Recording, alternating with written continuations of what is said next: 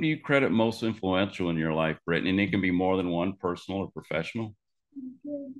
I would hands down say my mother. So my mother is my best friend, but also just growing up was a great parent. That's She great. is a retired principal. She is one of those people who knew she wanted to be an educator since she was 7 years old. So she taught for about 20 years and then she was a principal for about 20 years.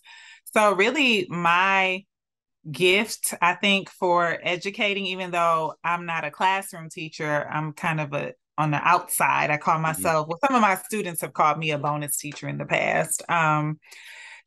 Because of her example and her influence in all areas of my life, she just continues to be very influential. And she even helps me with the business too. So it's been great having her help as I grow the business.